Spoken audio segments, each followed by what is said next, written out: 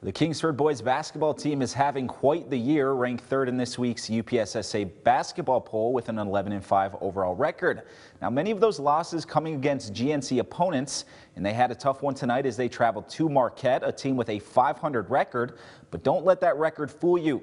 Let's head to Barb Krill Gymnasium at Marquette Senior High School for the game between the Redmen and the Flivers. Marquette came out fast off the opening tip, but things evened out halfway through the first quarter as Jonas Bicic going to drive and finish strong at 17-7 Marquette. Nick Knorr about as talented as they come. He drills the three to close the Redmen lead to 7. Then it's Michael Meneguzzo flexing his muscle as he puts it up and in, plus the foul. Marquette's lead is 5. The Redmen then go on a little run. David Eberhard with a nice cut. He gets an easy one, 21-12 Marquette. Then a nice pass from Jordan DeMay to Justin Jermu for the score. Final is Marquette 50, Kingsford 41. Bicic led all scores with 15 for the Redmen. Kingsford was led by Nick Norris 10. Marquette travels to Menominee on Friday night. More boys hoop scores to pass along. Newberry